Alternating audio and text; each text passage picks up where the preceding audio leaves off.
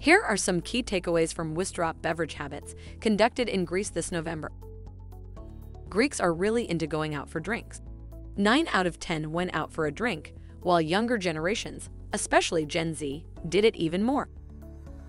And what kind of drinks do Greeks consume? Well, 8 out of 10 choose beer, while wine and soft drinks follow.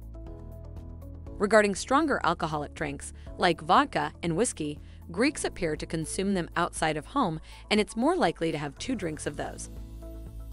Focusing now on beers, it seems that people who choose to have a beer at home prefer to do it along with company.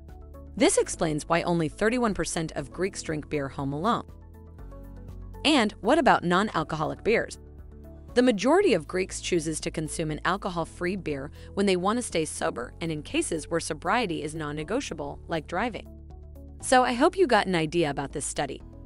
Thank you, and see you at our next video.